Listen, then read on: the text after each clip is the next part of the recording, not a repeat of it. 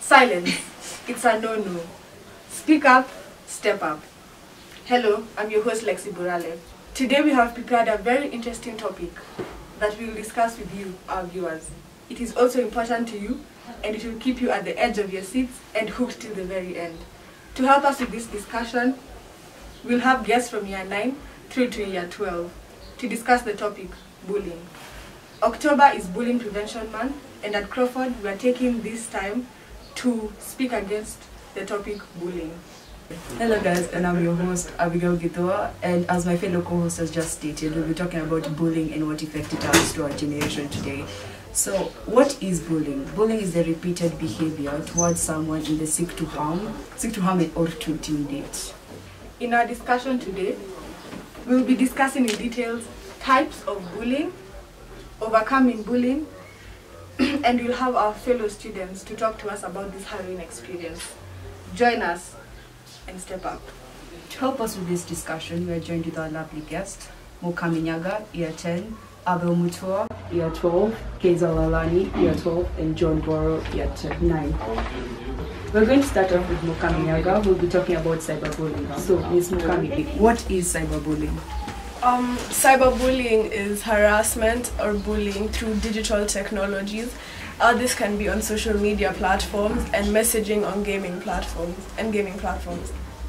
Thank you very much, Ms. Mokami. So what do you think starts cyberbullying? I personally believe that insecurities start cyberbullying. So when people are on social media, let's say Instagram for example, if they follow someone who maybe posts pictures about themselves or something that they're talented in, like singing or photography, and they personally feel insecure because they do not have those traits or skills, they may feel the need to leave hurtful comments on that person's post, in aiming to make them feel maybe at the same level as them or less insecure about it. Thank you very much, Ms. Mokami. So, how do you think us as peers can stop cyberbullying? We should all be thoughtful and careful about what we share or post or comment. We should all be inclusive as we post, and we should be careful not to hurt others with our words. Thank you very much. And what effect do you think cyberbullying has on the victims who have been bullied? I think the victims definitely have a hard time. They experience effects mentally, even physically, emotionally, such as maybe feeling tired, feeling fatigued. They may lose interest in the things that they were once interested in. For example, if it's singing and they were getting negative comments on the singing after posting about it, so they may feel shy posting about their singing even if they are genuinely interested in it or more. Thank you very much, Ms. Mokami. Over to you, Lexi. Next we have Mr. Abel Mutua, who will be talking about physical bullying. So Abel, in your own words, what is physical bullying? Physical bullying is when an individual goes out of their way to cause any sort of harm to a specific individual, someone who they are targeting for their own reasons. Well said, Abel. And how do you differentiate between physical bullying and bantering amongst peers? So for us, I think it's best to define bantering. Bantering is the exchange of comments. It's usually friendly at first, the exchange of friendly comments between peers, but then it can escalate to teasing and then lead to both peers or one just getting hurt. And physical bullying is when an individual goes out of their way to inflict damage onto another individual. And Abel, do you think bullies are people who have been bullied before? In most times, it is the case. Most bullies have gone through some form of bullying in the past, and they decide to take out their anger on others because of the previous bullying they've gone through, losing any sense of power and control in their lives. So what they do is go out into whatever environment they're in, whether it be in school or home environment and decide to gain back that power by taking action such as bullying. Thank you for that, Abel. Back to you, Abi. Next up we have Kaiser Dalani, who will be talking on prejudicial bullying. So Mr. Kaiser, what is prejudicial bullying? Prejudicial bullying is where I try to, like, for example in this scenario, overpower my good friend Abel here, using factors such as race, culture, and all the lots of it. So it's more like me saying, I don't like Abel. You're not equivalent to me because you're not Muslim, or because you're from a different tribe or from a different religion. That's what we refer to as prejudicial bullying. Thank you very much, Kaiser. And what do you think it still happens? I mean, definitely, for sure. I think over time it's eased down, but it doesn't mean it's not there. And to this day you still have that kind of like discrimination amongst cultures and traditions that go on.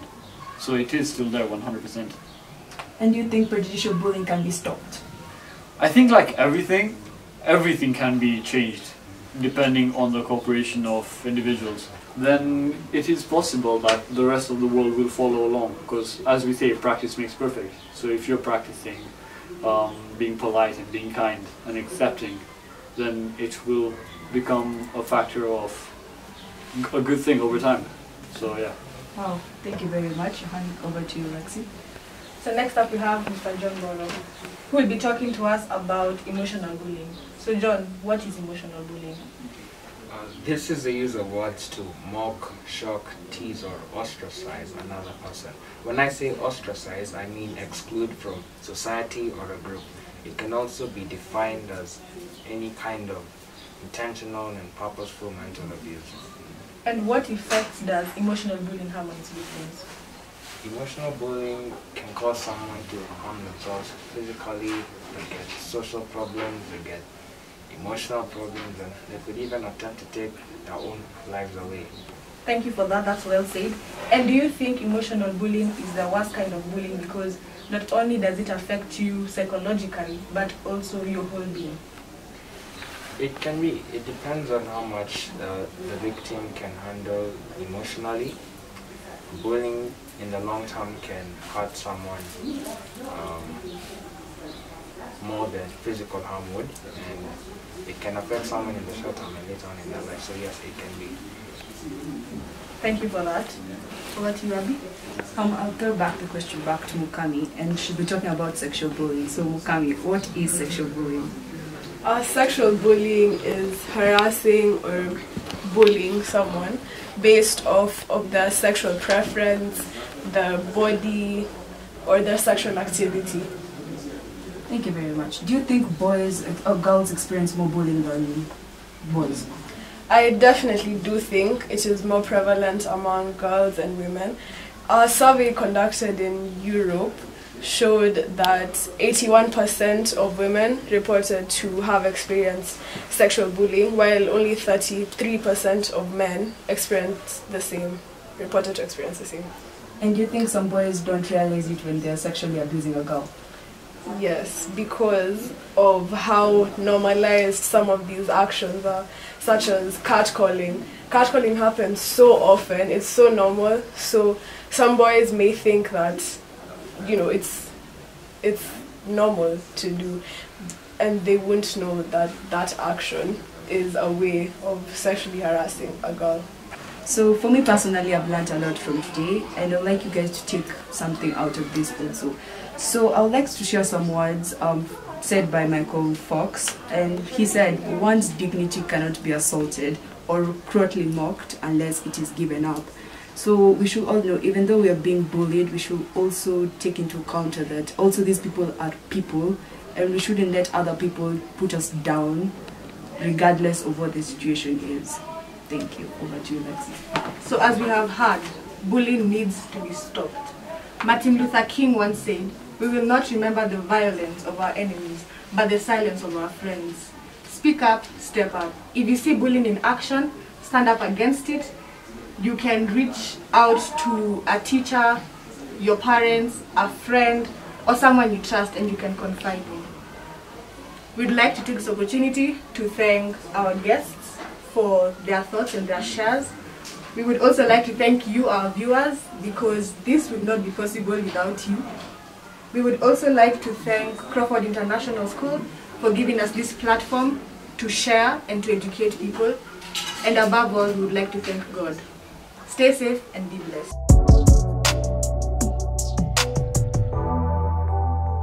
Hi, my name is Ivy Mukora, and today I'm going to talk about my bullying experience. So, I'm saying this, just so that a lot of people also feel less alone. When I was maybe back in 6th grade, like middle school around that time, I had it pretty hard because, I was in a group of friends that did nothing but undermine me, say backhanded comments all the time, or it was either this or that. It was always, and my confidence went so low. And not only that, but like also outside school, I had like a group where like, our parents used to meet, so I had to hang out with them. And they also used to make fun of how I couldn't speak Spanish that well. They'd say stuff behind my back in Spanish so I wouldn't understand. So it was like in school and out of school was just as bad as each other. They were just like, no. So, that year really kind of brought me down a bit. But, the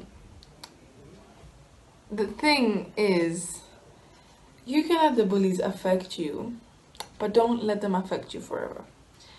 That's one thing that I learned, because bullies kind of feed off your negative emotion. Like, the more they see you reacting to that stuff, the more they want to do it again. Bullying is not a short-term thing. It can affect someone in the long term. And, you can let them win in the short term, like, oh, they hurt you, fine, you back off. But if you let them win in the long term, that's where the problem is. When you let them, affect you 10 years down the line, 5 years down the line, even 2 years down the line, they won. It's a pretty generic lyric, but what's her name? Kelly Clarkson said, what doesn't kill you makes you stronger. And I know it's pretty basic, but it's true. Doesn't kill you. They didn't manage to break you, so they should just make you stronger. And that's the way I kind of deal with it, because instead of letting them push me down, I used the anger, the frustration, and I used it to build myself up. I used it to be like, they'll see. 5 years down the line, they'll see. They'll regret that they ever did anything to me. And that's how you build it. You use it as motivation to build you rather than to destroy you. So that's what I could say my experience with bullying is.